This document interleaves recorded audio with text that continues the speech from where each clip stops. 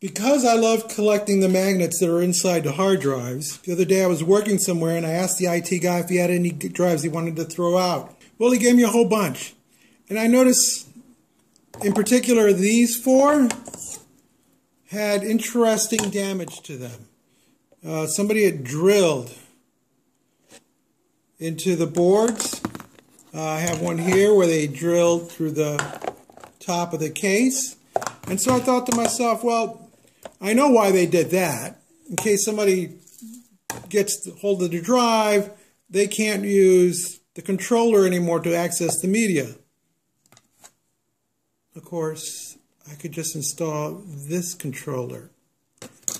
Anyway, I was curious if some of these efforts were paying off in rendering these drives useless.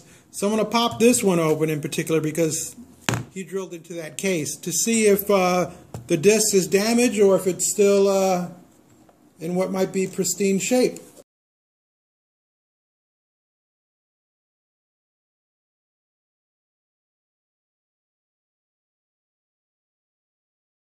Now I might end up damaging the platters trying to open this,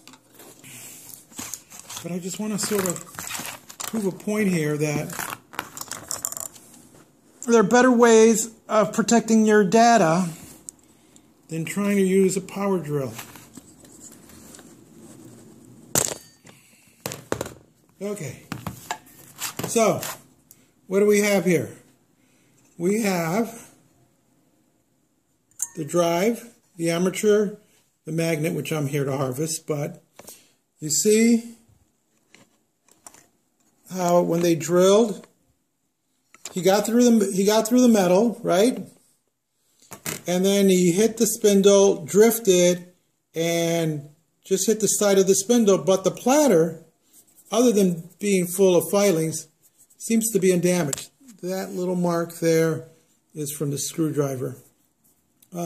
So one could then unbolt these, take out the spindle, get the platters, remount them on another drive. Obviously, this would all happen in a much cleaner environment than I'm working in.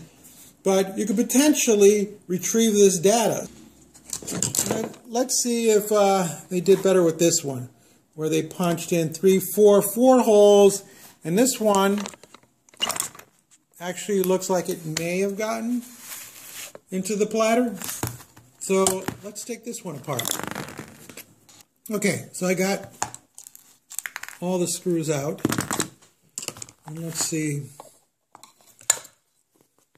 So cover comes off clean. There's a lot of shavings from the drilling on the other side. This platter looks okay.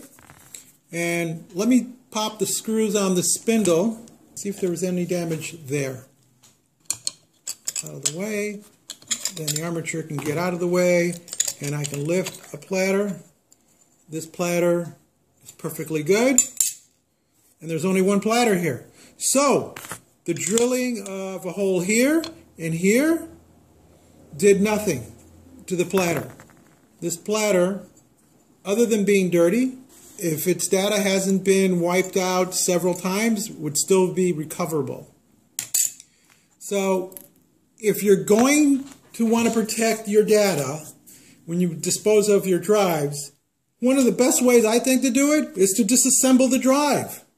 Doesn't take long, and then you shuttle all these together, or you dispose of them in different containers, or you recycle them into a project, whatever. But drilling holes into this, if somebody really wanted to get into your data, they could, because in this case we didn't hit the platter.